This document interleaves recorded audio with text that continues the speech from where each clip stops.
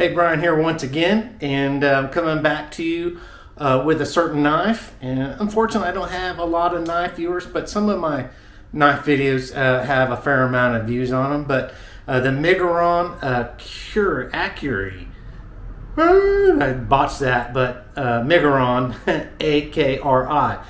Just wanted to come back to you and show you this knife again. And I took it apart and had the time, and I cleaned it, and I got all the old residue off of there. Obviously, these knives, the manufacturers don't ship them with any quality oil in there, it seems.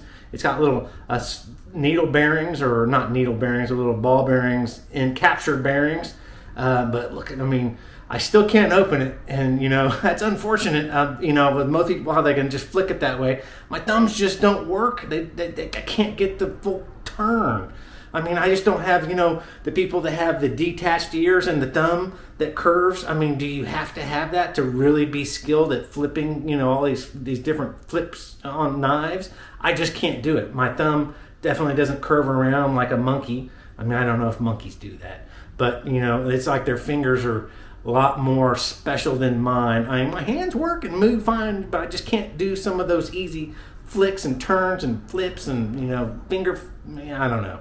But so you can do this and you can fidget with it. It just takes two hands. I do that a lot, but here's where I wanted to bring you the video. Look at how, and I tighten the pivot a lot to get it to center. And so let me just show you here when I take that and drop that down. I'm trying to show you here in the video. It's glass.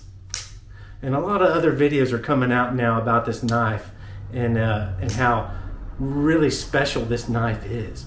And I polished my blade up a little bit more, and the best I can. I love high polished blades. Look at that. But that's just sick. I don't know how to convey that. But that's just, I'm not even moving the knife or anything. And it is tight. The pivot is tight. That's insane. I think it is. That's pretty good action. It is really, I can get it to come up. I just can't, get it to do that full open.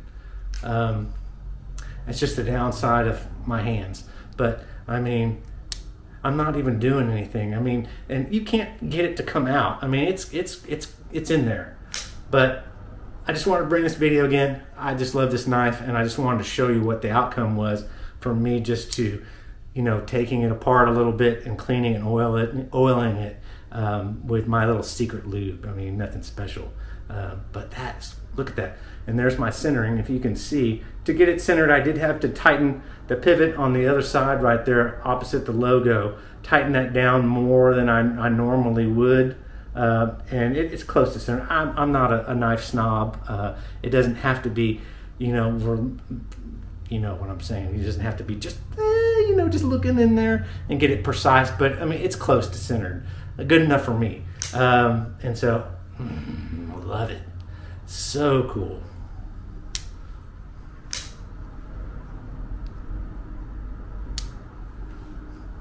All right, go out and get you one. You won't regret it. Bye-bye.